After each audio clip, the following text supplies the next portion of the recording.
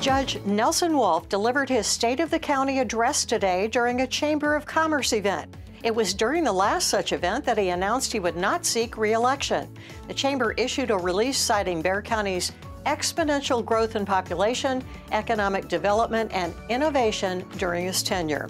A brand new attraction along the SA Riverwalk is complete. City officials say the Riverwalk Public Art Garden on East Market is opening.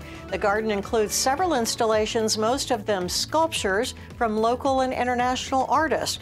Also, Labor Plaza, a place to sit and enjoy. And plans for a new Uvalde Elementary School going forward after a committee met with the retiring superintendent to talk about that.